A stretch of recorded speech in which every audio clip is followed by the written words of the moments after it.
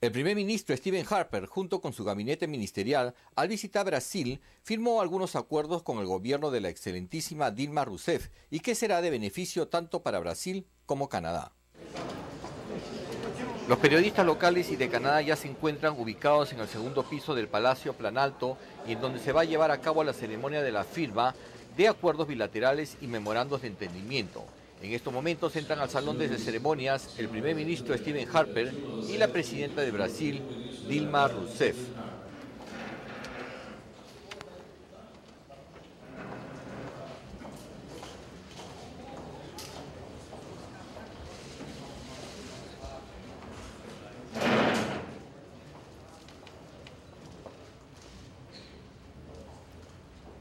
Entre los acuerdos y memorandos de entendimiento se encuentran acuerdos bilaterales de transporte aéreo, acuerdos de seguridad social, coordinando la pensión de beneficio entre ambos países, memorandos de entendimiento para cooperar en los Juegos Olímpicos que se van a llevar a cabo en Brasil y memorandos de entendimiento de ayuda de desarrollo internacional.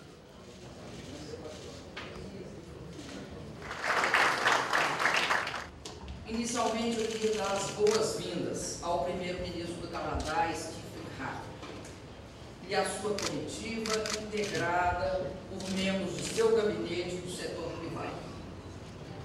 Essa é uma oportunidade especial, senhor primeiro-ministro, para que nós aprofundemos e ampliemos a nossa parceria e a nossa cooperação.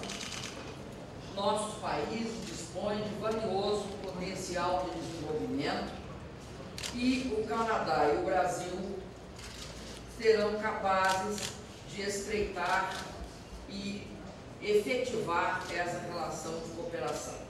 Nós, Brasil e Canadá, possuímos estrutura produtiva e polo de exportação diversificado. A abundância de nossos recursos naturais representa seguro importante para um futuro sustentável de progresso e bem-estar para as nossas sociedades.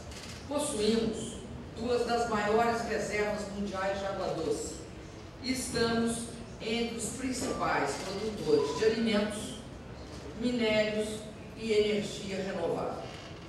Por isso, o Canadá e o Brasil oferecem grandes possibilidades para a concretização de projetos bilaterais e para a construção de uma ordem global mais equânime, mais próspera e muito mais sustentável. Somos igualmente duas grandes nações multiétnicas que compartilham princípios e valores democráticos essenciais para a construção de um mundo mais justo e mais pacífico. In 2007, we took the decision that Canada should make every effort to develop closer relations, especially closer trade relations, with the nations of this hemisphere. The free trade agreements we have already signed and the discussions underway show that our strategy is moving forward. Brazil, with all its vitality and its enterprising spirit, is a tremendously important part of our plans. I am therefore delighted to announce that President Rousseff and I have had cordial, productive discussions, not just on Canada-Brazil relations, but also global concerns. These included in-depth discussions of the global economic and financial situation.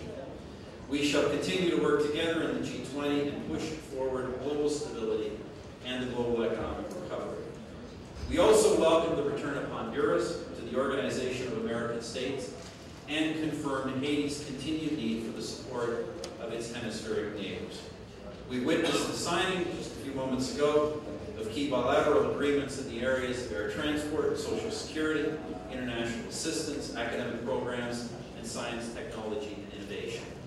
And Brazil will host the 2016 Olympic and Paralympic Games in Rio de Janeiro, and thus we have signed a memorandum of understanding through which Canada's considerable Olympic expertise will be made available to the Brazilian Olympic Committee. And now, of great importance, as you have just heard from the President, I am delighted that we are establishing the Canada-Brazil CEO Forum. The organization will nurture the already deep commercial ties between our two great countries. There is, of course, a common purpose to all of these agreements. It is to deepen collaboration and to promote mutual prosperity. Brazil and Canada are natural partners in such an undertaking, We share the fundamental values of democracy, diversity, and human rights. We both strive for peace and prosperity at home while accepting our international responsibilities. We have both been successfully weathering the headwinds of the global economy due to strong fundamentals.